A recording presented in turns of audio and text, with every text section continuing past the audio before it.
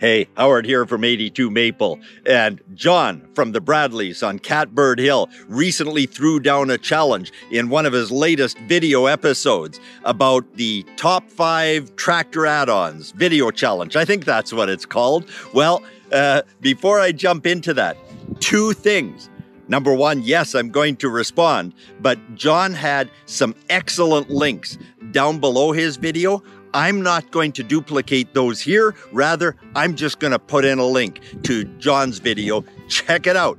It's worthwhile. And John, I've already watched most, if not all, of the participants you listed, as well as some of the participants that your participants listed. And wow, I've learned a ton. I just couldn't help myself from jumping into this. So let's get going.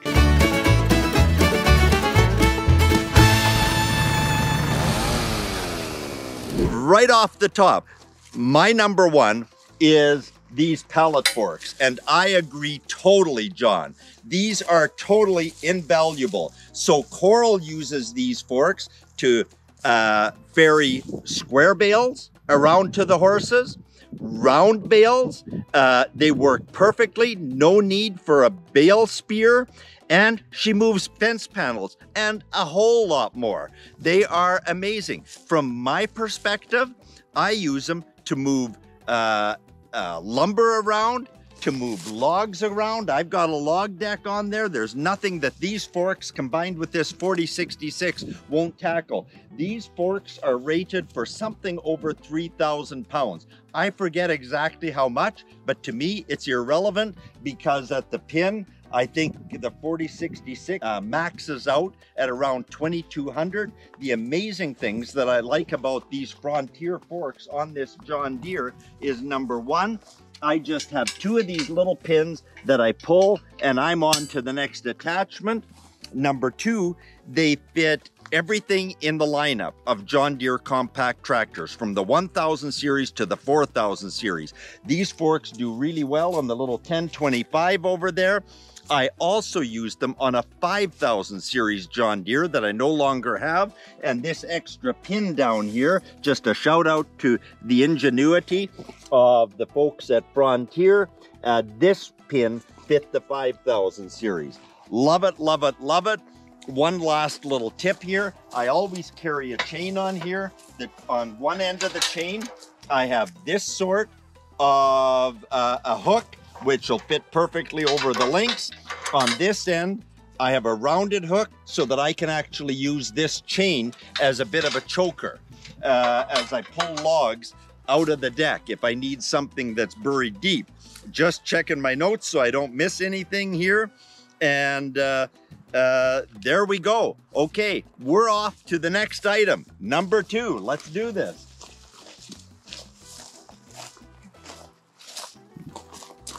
Love it, love it, love it.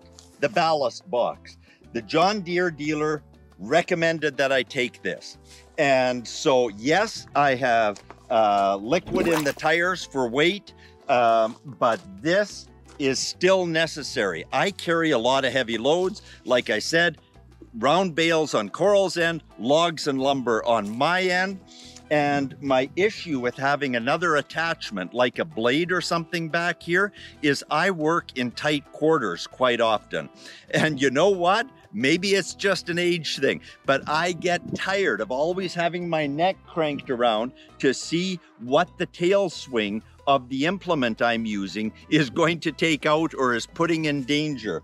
So this is 18 inches, 24 inches, 20 inches. I fill it with gravel. Hey, I throw a short 8-foot choker in the top, just in case, again, I need to reach deep into the log deck. You can do the math on the weight that adds, but wow, it's as heavier than any implement that I attach. And there we go. Another item that where my list overlaps John's.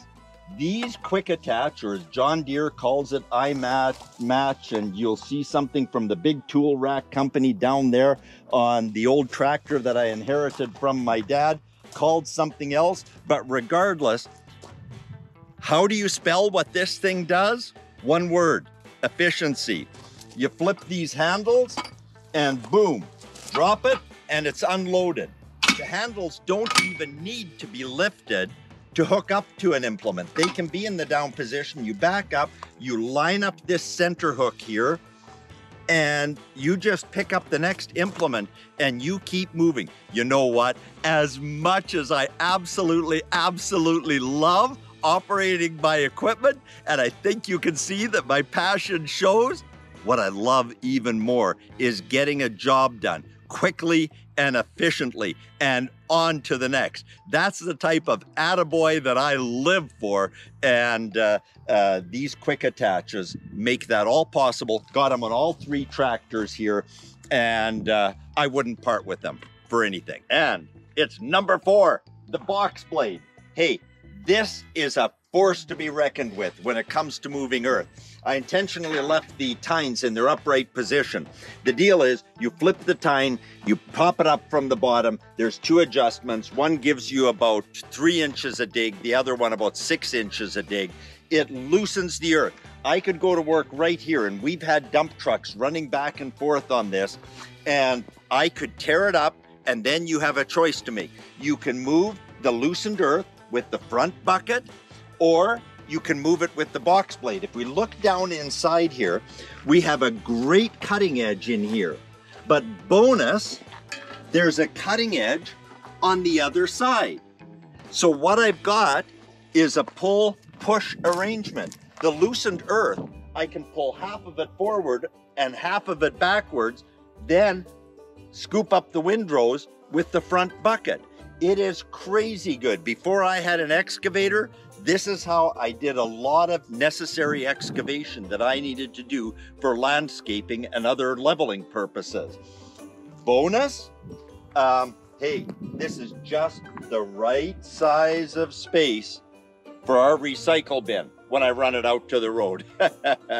The other thing that it has in common with the ballast box over here, it's one of the more compact implements to have on the back of the tractor for ballast. It's not too wide. I'm not too concerned about where it swings when I'm carrying a heavy load on the front end of the tractor. Hey, speaking of front end of the 1025, let's head up here. I've got something else to share. Okay, this is the ratchet rake. This is one mean machine when it comes to loosening a stump, loosening a bunch of willow roots, breaking up hard earth. And you know what? Dollar for dollar, it is amazing value. Coral and I used this. Our first use of this was on about an acre of blackberry bushes, willows, all of that stuff that we were trying to clear to put in a nice outdoor lawn area, not a finished lawn area, just kind of an outdoor casual park ambiance. And this thing is perfect when it comes to scooping all of that debris into a pile, which we then tie into. Once the pile is packed, we tie into with the forks and up and over and into the dump trailer. Down here, we have scarifying teeth. And if you don't know what that is, I've got a photo in here, and it turns hard packed earth like this into corduroy. And that can be for any number of reasons. You might be just wanting to plant, again, that area that's off to the side, and you just need to turn up the dirt a little bit. If you don't want the scarifying teeth down here and you prefer a smooth edge, this whole thing flips over. These attachment points are so arranged that you can have these teeth up in here, meaning they're not down here impeding whatever you're doing, and you've still got these teeth. You know, what I found is when going up against willows and other things with the bucket, the willow would just slide off to the side of the bucket. This traps it right in there. Now you can push forward, pull it backwards, do whatever. You know what my big concern was in buying this? That these straps would get in the way, they'd get torn up. No, they are great when you're using it as intended. It's awesome, and yeah, can't say enough about that. One more thing that we've got going on here now. So this was number 5. This is number 6. trailer balls. We've got various trailers around here. I have a little red pickup box trailer that fits this ball, and we use it for ferrying firewood back and forth to our Airbnb, which is located, you know, 1,000 feet away by road. This is our 2 5/16, which moves most of our trailers around here, the flat deck, the horse trailer, the dump trailer. And then we've got a 2-inch ball for a derelict horse trailer that we have out in the field that we use as a feeding station for the horses, and it needs to be moved from time to time. And you know what, particularly with the dump trailer, when we're doing cleanup or breaking some new ground and clearing it, we tend to push the dump trailer into places where I wouldn't take a vehicle and a trailer. But with the tractor, just drop it on here and away we go. The only thing I realize in retrospect that I needed to do, and this bucket is fully 10 years old, I've tweaked the front lip. I needed to have put a 1/2-inch steel plate in there and had it properly welded in. That's a project for the future, but hey, that's been an absolute time saver, life saver, efficiency creator. Let's keep moving here. We're getting on to the really good stuff. I meant to tell you, we were on number 6 with the trailer balls. This is about a top 5. Well, you knew I wasn't going to stop at 5. I'm going for the essential 8. Okay, extra value here from 82Maple at Kettner Creek Farm. This is a land plane, or as I call it, the poor man's road grader. This, the magic in this is these longitudinal stabilizers. And so typically when trying to grade a driveway, otherwise level a lawn area, some other area, the typical rear mount blade creates a porpoising effect. I don't know if you've ever been frustrated with that, but particularly when you get that load of gravel or fill material dumped and you start to level it with the rear mount blade and a bucket, I can tell you it takes more than my level of skill to do that quickly and efficiently. Not with this. And there's 2 parts to the efficiency. One, again, the longitudinal arms, so it prevents the porpoising that you get with a typical rear mount blade on a 3-point hit. The second is these blades. The magic in this is that the blades are only about 6 inches high. So as we get into the bite of the fill, anything that is excess to where I'm floating this blade spills over the top, goes to the next blade. If it's still excess, it spills over the top. And so particularly when using it behind our little compact tractor, it doesn't bog the tractor to a halt, provided I have the float set at anything resembling a reasonable level. It just keeps moving. Then I can come back and make that second pass. It really is amazing. The area over here where I have these 3 implement shelters up started out with me leveling it with this, then getting a couple of full truckloads of 1-inch broken rock drop. I distributed it only slightly with the front bucket and then went to work with this. And I think it took me something like 30-35 minutes to level 2 truckloads into what you see there. And again, maybe you're way better with equipment than I am, but at my skill and experience level, this makes me look way better than I really am. And that brings me to the last of our essential 8 items. This one, the old Ferguson tractor has almost become a single-purpose unit with this rake mounted on it. We actually take it off very seldom.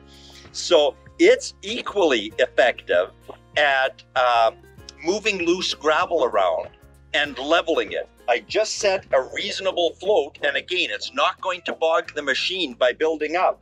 As long as it's 1 inch and under material, it's going to spill through the tines on this.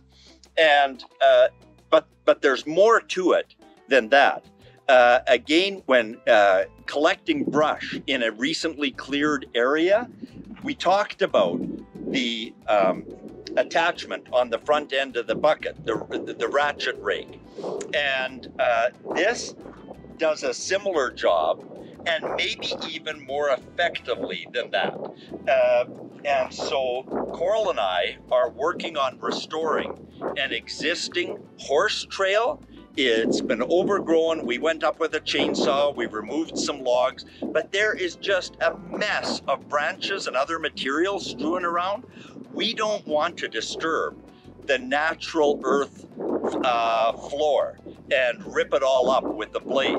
So dragging this rake down will save a ton of hand labor, yet it leaves the soil really intact. It kind of floats over the top and just picks up the loose debris. From there we can windrow it, load it, do whatever with it, and it all comes out really, really good.